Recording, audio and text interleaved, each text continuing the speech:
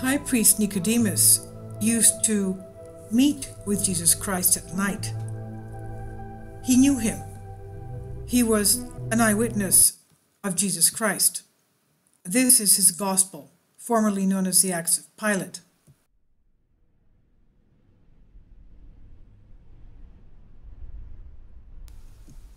The Gospel of Nicodemus, formerly called the Acts of Pontius Pilate, Part 2. This is chapter 2. Now when Pilate saw this, he was afraid and was about to rise from his seat. But when he thought to rise, his own wife, who stood at a distance, sent to him, saying, "Have thou nothing to do with this just man? For I have suffered much concerning him in a vision this night." When the Jews heard this, they said to Pilate, "Did we not say unto thee, he is a conjurer? Behold, he hath caused thy wife to dream." Pilate then called Jesus, said, "Thou hast heard what they testify against thee, and makest no answer?" Jesus replied, "If they had not a power of speaking, they could not have spoke. But because everyone has the command of his own tongue to speak both good and bad, let him look at it. Let him look to it." But the elders of the Jews answered and said to Jesus, "What shall we look to? In the first place, we know this concerneth thee, that thou wast born through fornication. Secondly, that upon the account of thy birth the infants were slain in Bethlehem. Thirdly, that thy father and mother Mary fled into Egypt because they could not trust their own people. Some of the Jews who stood by spake more favorably. We cannot say that he was born through fornication, but we know that his mother Mary was betrothed to Joseph, and so he was not born through fornication." Then said Pilate to the Jews, who affirmed him to be born through fornication, "This your account is not true, seeing there was a betrothment, as they testify who are of your own nation." Annas and Caiaphas spoke to Pilate, "All this multitude of people is to be regarded, who cry out that he was born through fornication and is a conjurer, but they who deny him to be born through fornication are his proselytes and disciples." Pilate answered Annas and Caiaphas, "Who are the proselytes?" They answered, "They are those who are the children of pagans and are not become Jews, but followers of him meaning Jesus Christ." Then replied Eleazar and Asterius and Antonius and James, Carus and Samuel, Isaac and Phineas, Crispus and Agrippa, Annas and Judas. "We are not proselytes, but children of Jews, and speak the truth, and were present when Mary was betrothed." Then Pilate addressed himself to the 12 men who spake thus, said to them, "I conjure you by the life of Caesar, that ye faithfully declare whether he was born through fornication, and those things be true which ye have related." They answered Pilate, "We have a law whereby we are forbid to swear, it being a sin. Let them swear by the life of Caesar that it is not as we have said, and we will be contented to be put to death." Then said Annas and Caiaphas to Pilate, "Those 12 men will not believe that we know him to be basely born and to be a conjurer, although he pretends that he is the Son of God and a king, which we are so far from believing that we tremble to hear." Then Pilate commanded every one to go except the 12 men who said he was not born through fornication, and Jesus to withdraw to a distance, and said to them, "Why have the Jews a mind to kill Jesus?" Then they answered him, "They are angry because he wrought cures on the Sabbath day." Pilate said, "Will they kill him for good work?" They said unto him, "Yes, sir." Chapter 3. Then Pilate, filled with anger, went out of the hall and said to the Jews, "I call the whole world to witness that I find no fault in the man." And Jews replied to Pilate, "If he had not been a wicked person, we had not brought him before thee." Pilate said to them, "Do ye take him and try him by your law." Then the Jews said, "It is not lawful for us to put anyone to death." Pilate said to the Jews, The command, therefore, thou shalt not kill, belongs to you, but not to me. And he went again into the hall and called Jesus by himself and said to him, Art thou the King of the Jews? And Jesus answered, said to Pilate, Dost thou speak this of thyself, or did the Jews tell it thee concerning me? Pilate answered, said to Jesus, Am I a Jew? The whole nation and rulers of the Jews have delivered thee up to me. What hast thou done? Jesus answered, saying, My kingdom is not of this world. If my kingdom were of this world, then would my servants fight, and I should not have been delivered to the Jews. But now my kingdom is not from hence. Pilate said, Art thou a king then? Jesus answered, Thou sayest that I am a king. To this end I was born, and for this end came I into this world. And for this purpose I came, that I should bear witness to the truth, and everyone who is of the truth heareth my voice. Pilate saith to him, What is truth? Jesus said, Truth is from heaven. Pilate said, Therefore truth is not on earth. Jesus said to Pilate, Believe that truth is on earth among those who, when they have the power of judgment, are governed by truth and form right judgment. Chapter 4. Then Pilate left Jesus in the hall and went out to the Jews and said, I find no fault. I find not anyone fault in Jesus. The Jews say unto him, But he said, I can destroy the temple of God, and in 3 days build it up again. Pilate saith unto them, What sort of temple is that of which he speaketh? The Jews say unto him, That which Solomon was 46 years in building, he saith he would destroy, and in 3 days build up. Pilate said to them again, I am innocent from the blood of that man. Do ye look to it? The Jews say to him, His blood be upon us and our children. Then Pilate, calling together the elders and scribes, priests and Levites, saith to them privately, Do not act thus. I have found nothing in your charge against him concerning his curing sick persons and breaking the Sabbath worthy of death. The priests and Levites replied to Pilate, By the life of Caesar, if anyone be a blasphemer, he is worthy of death. But this man hath blasphemed against the Lord. Then the governor again commanded the Jews to depart out of the hall, and calling Jesus said to him, What shall I do with thee? Jesus answered him, Do according as it is written. Pilate said to him, How is it written? Jesus saith to him, Moses and the prophets have prophesied concerning my suffering and resurrection.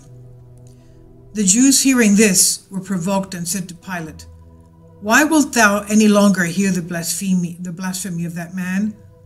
Pilate said to them, If these words seem to you blasphemy, do ye take him, bring him to your court, and try him according to your law. The Jews replied to Pilate, Our law saith, He shall be obliged to receive 39 stripes, but if after this manner he shall blaspheme against the Lord, he shall be stoned. Pilate saith unto them, If that speech of this was blasphemy, do ye try him according to your law. The Jews saith to Pilate, Our law commands us not to put anyone to death. We desire that he may be crucified, because he deserves the death of the cross. Pilate saith to them, It is not fit he should be crucified. Let him be only whipped and sent away. But when the governor looked upon the people that were present and the Jews, he saw many of the Jews in tears, and said to the chief priests of the Jews, All the people do not desire his death. The elders of the Jews answered to Pilate, We and all the people came hither for this very purpose, that he should die. Pilate saith to them, Why should he die?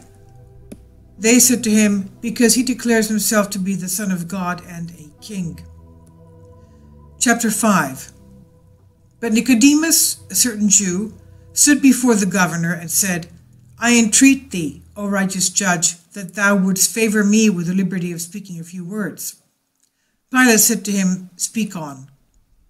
Nicodemus said, I spake to the elders of the Jews and the scribes and priests and Levites and all the multitude of the Jews in their assembly, What is it ye would do with this man? He is a man who hath wrought many useful and glorious miracles, such as no man on earth ever wrought before, nor will ever work again. Let him go, and do him no harm. If he cometh from God, his miracles, his miraculous cures, will continue, but if from man, they will come to naught. Thus Moses, when he was sent by God into Egypt, wrought the miracles which God commanded him before Pharaoh, king of Egypt. And though the magicians of that country, Jannes and Jambres, wrought by their magic the same miracles which Moses did, yet they could not work all which he did. And the miracles which the magicians wrought were not of God, as you know, O scribes and Pharisees, but they who wrought them perished, and all who believed in them. And now let this man go, because the very miracles for which ye accuse him are from God, and he is not worthy of death. The Jews then said to Nicodemus, Art thou become his disciple, and making speeches in his favor? Nicodemus said to them, Is the governor became his disciple also, and does he make speeches for him? Did not Caesar place him in that high post? When the Jews heard this, they trembled and gnashed their teeth at Nicodemus, and said to him, Mayest thou receive his doctrine for truth, and have thou lot with Christ? Nicodemus replied, Amen. I will receive his doctrine, and my lot with him, as ye have said. Then another certain Jew rose up, and desired leave of the governor to hear him a few words. And the governor said, Speak, what thou hast in mind. And he said, I lay for 38 years in the sheep pool at Jerusalem, laboring under a great infirmity, and waiting for a cure which should be wrought by the coming of an angel, who at a certain time troubled the water, and whosoever first after the troubling of the water stepped in was made whole of whatever disease he had. And when Jesus saw me languishing there, he said to me, Wilt thou be made whole? And I answered, Sir, I have no one, when the water is troubled, to put me into the pool. And he said unto me, Rise, take up thy bed, and walk. And I was immediately made whole, and took up my bed, and walked. The Jews then said to Pilate, Our Lord Governor, pray ask him what day it was on which he was cured of his infirmity. The infirm person replied, It was on the Sabbath. The Jews said to Pilate, Did we not say that he wrought his cures on the Sabbath, and cast out devils by the prince of the devils? Then another certain Jew came forth and said, I was blind, could hear sounds, but could not see anyone. And as Jesus was going along, I heard the multitude passing by, and I asked what was there. They told me that Jesus was passing by. Then I cried out, saying, Jesus, Son of David, have mercy on me. And he stood still and commanded that I should be brought to him, and said to me, What wilt thou? I said, Lord, that I may receive my sight. And he said to me, Receive thy sight. And presently I saw, and followed him, rejoicing and giving thanks. Another Jew also came forth, and said, I was a leper, and he cured me by his word only. I will be thou clean. And presently I was cleansed from my leprosy. And another Jew came forth, and said, I was crooked, and he made me straight by his word. And a certain woman named Veronica said, I was afflicted with the issue of blood 12 years, and I touched the hem of his garment, and presently the issue of my blood stopped. The Jews then said, We have a law that a woman shall not be allowed as an evidence. And after other things, another Jew said, I saw Jesus invited to a wedding with his disciples, and there was a want of wine in Cana of Galilee. And when the wine was all drank, he commanded the servants that they should fill 6 pots which were there with water, and they filled them up to the brim. And he blessed them, and turned the water into wine, and all of the people drank, being surprised at this miracle. And another Jew stood forth and said, I saw Jesus teaching in the synagogue at Capernaum, and there was in the synagogue a certain man who had a devil, and he cried out, saying, Let me alone! What have we to do with thee, Jesus of Nazareth? Art thou come to destroy us? I know that thou art the Holy One of God. And Jesus rebuked him, saying, "Hold thy peace, unclean spirit, and come out of the man." And presently he came out of him and did not at all hurt him. The following things were also said by a Pharisee. "I saw a great company came to Jesus from Galilee and Judea and the sea coast and many countries about Jordan, and many infirm persons came to him, and he healed them all. And I heard the unclean spirits crying out and saying, 'Thou art the Son of God.'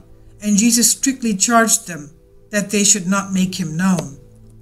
After this, another person, whose name was Centurio, said, "I saw Jesus in Capernaum, and I entreated him, saying, 'Lord, my servant lieth at home sick of the palsy.'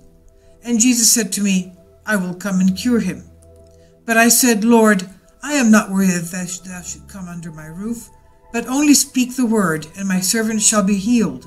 And Jesus said unto me, 'Go thy way, and as thou hast believed, so be it done unto thee.' And my servant was healed from that same hour. Then a certain nobleman said, 'I had a son in Capernaum, who lay at the point of death.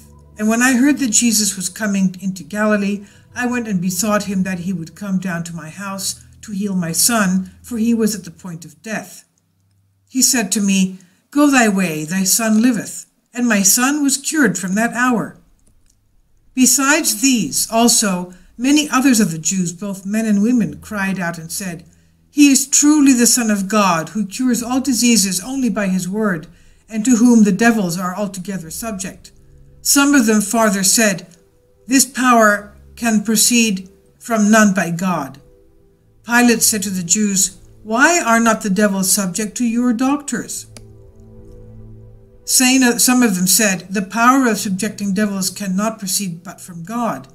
But others said to Pilate that he had raised Lazarus from the dead after he had been 4 days in his grave.